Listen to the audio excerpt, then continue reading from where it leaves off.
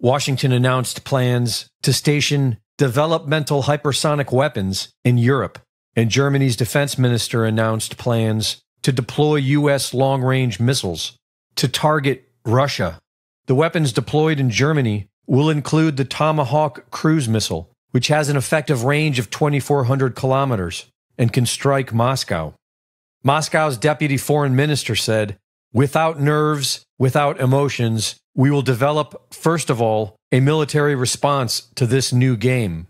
The German government is attempting to reintroduce a military draft to make Germany war-ready by 2025.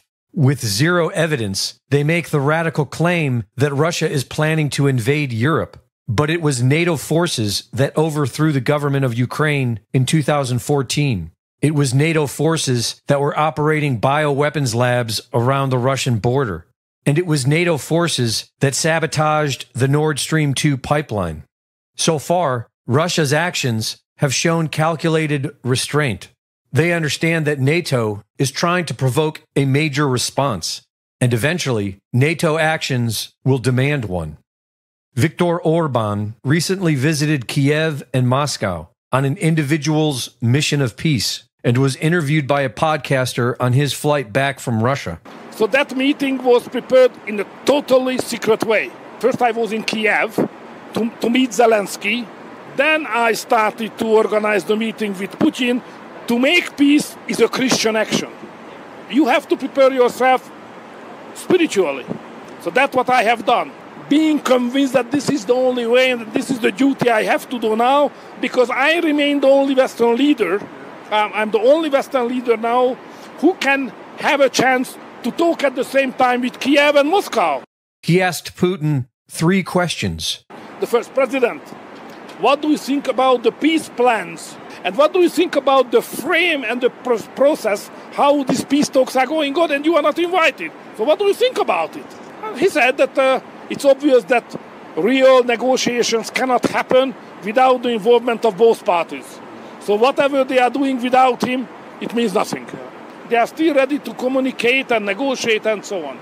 My second question was, President, how do you see the chance to have a short, limited ceasefire earlier than the real negotiations on peace can start?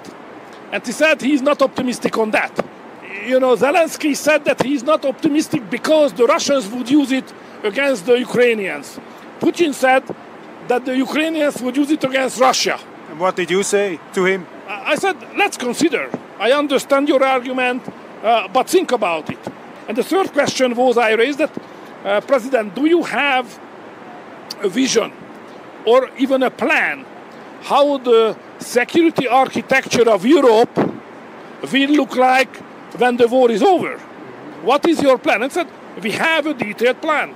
After his trip to Russia, Hungarian Prime Minister Viktor Orban traveled to the United States, not to meet with President Biden, but with former President Donald Trump. Everybody is aware that sooner or later the war must be concluded. And we can't live eternally in the shadow of the war.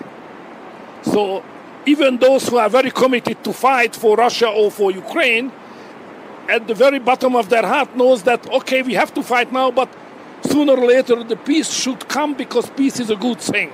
I mean, your mission this week is a case study in surprise. What is your essential takeaway from these 2 meetings? Are we closer to peace? What is your assessment of the results? Everybody is, and everything is rather bureaucratic. But if we consider this issue from a bureaucratic eyeglass, a bureaucratic approach, nothing will happen. Because peace cannot be generated by bureaucrats. It's impossible. Many people have to work for it and on it. If you don't do that, there will be no peace. It cannot be bureaucratic. It must be political. Because only political leaders can manage to find a way, the shortest way to the peace. So what is the first step?